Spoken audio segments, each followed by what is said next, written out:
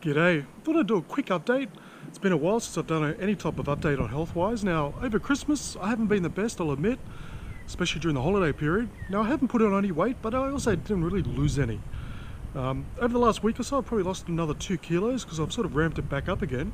For the last couple of months, I haven't really overly lost anything, not the same speed I was, mainly due to bad eating habits and, well, I had some personal issues going on as well.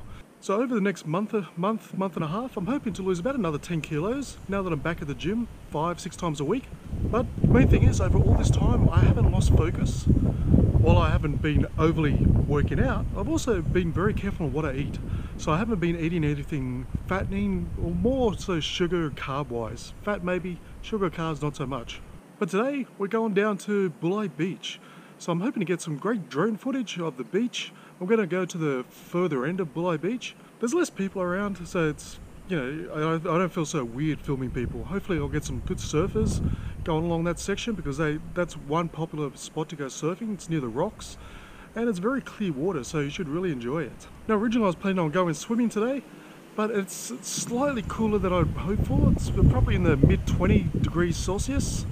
Wouldn't mind a bit warmer, but I'll see how the water is anyway, so we'll just go from there.